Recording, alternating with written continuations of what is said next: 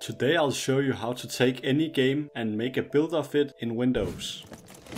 So right here I have a simple Flappy Bird game I made, and let's make a build of this. So step 1 is clicking on File, go to Build Profiles.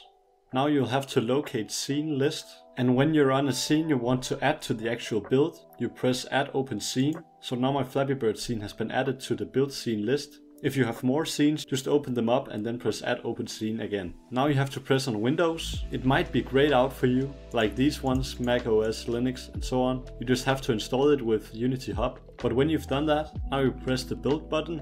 I'll go into my Unity Projects folder, and an important step is to create a new folder, or else a lot of files will just lay out here. So I'll create a new one, and I'll call it Flappy Bird. Open that up and click Choose Folder.